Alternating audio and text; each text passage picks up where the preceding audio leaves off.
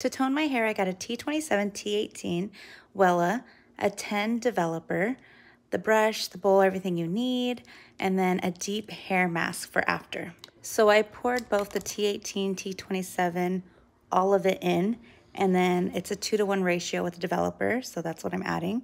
You should get this consistency after. I thought I was gonna have too much, but I did not.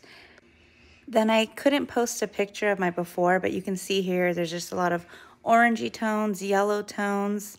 I don't hate it. I don't know. I needed to just tone it down a bit.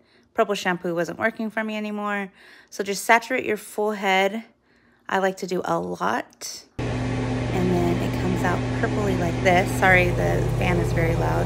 And that's all I had left. And then you're left with this kind of cool tones. If you have any questions, comment down below. Thanks.